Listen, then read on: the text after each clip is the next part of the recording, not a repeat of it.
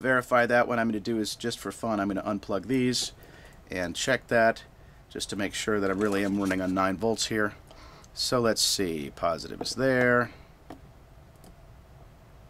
Look at that, 9.37. So I would say it's still a good battery.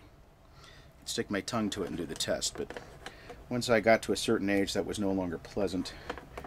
I have passed that age. Alrighty. Guess it never was, but as a kid it was kind of fun. Yep, here's my test right here. That test to the chip. Now, just out of curiosity, coming off the programmer, I want to see if this changes, you know, how having that battery in there changes things. Well, as you can see, for some reason, while it's on, now I'm pumping a negative 3.96 volts in there, which shouldn't be the case because, you know, I've got that diode in place. So, but again, the electrical engineers might explain how, yeah, the diode protects the chip but not the programmer. Maybe that's the case. Maybe I should have a diode on both ends. I don't know. Somebody who watches this and knows better, please tell me. I'd love to hear that. All right, hit the program one more time. 16, 17. See, it drops. It's a little bit lower than at the beginning and then pops up. So it's about the same. It drops just a little bit with that battery on there from 17.4 to 17.1 during the program section. One more time. Yep. That's it.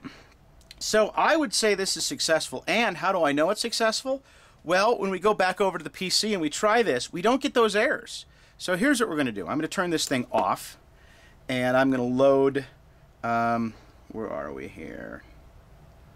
The yellow one is the programmer. I want to check the chip voltage. So I'm going to go back to the gray. Gray is chip voltage. There we go. All right. And let's see here. Back over on the PC, I'm going to load the file I wanted to load here. So I'm going to load the PIA test, which is what I'm calling it. And what it does doesn't matter. What matters is that I'm able to burn it properly without errors, which is really, really helpful. So with the battery in the off position, let's try to burn or program this. We do program, and what happens? Get an error right here at address 20. Let me hit program again. I bet it goes all the way to 21. See, well, it goes all the way to 7FE, 7FA. Well, it's not going all the way through, so let's see if I can get it to go all the way through. Turn this on, and I'll bet it'll go all the way through. Hit the program, all the way through.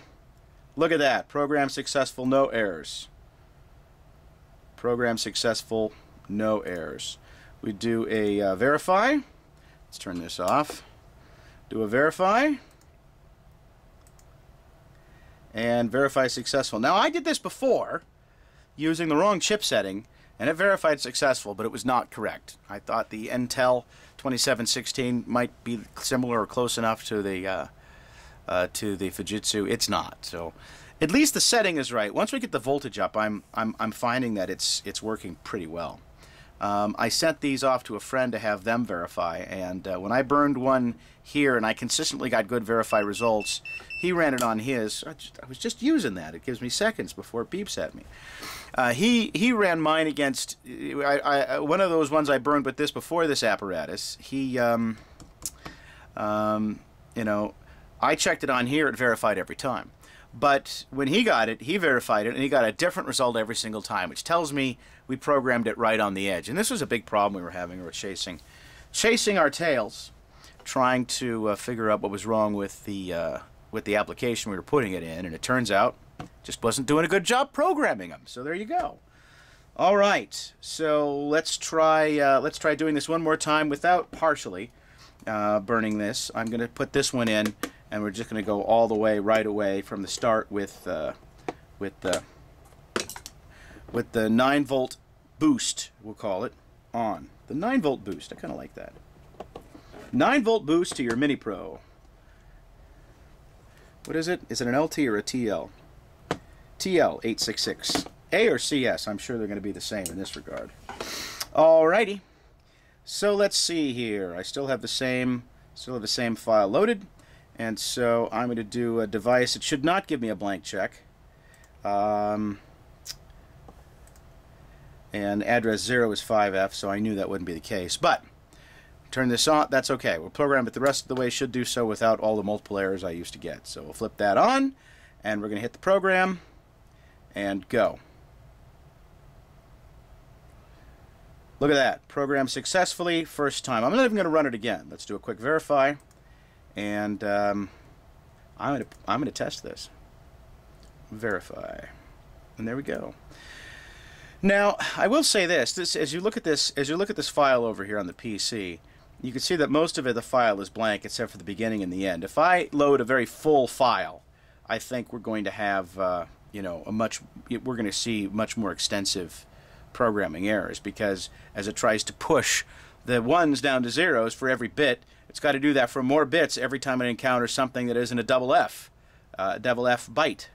And I know I'm not using the correct nomenclature, but hopefully that translates well to what I'm trying to articulate here.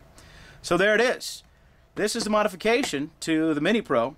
We're going to call it the 9-volt boost, the programmer 9-volt boost. There you go. It seems to work. It seems to work well.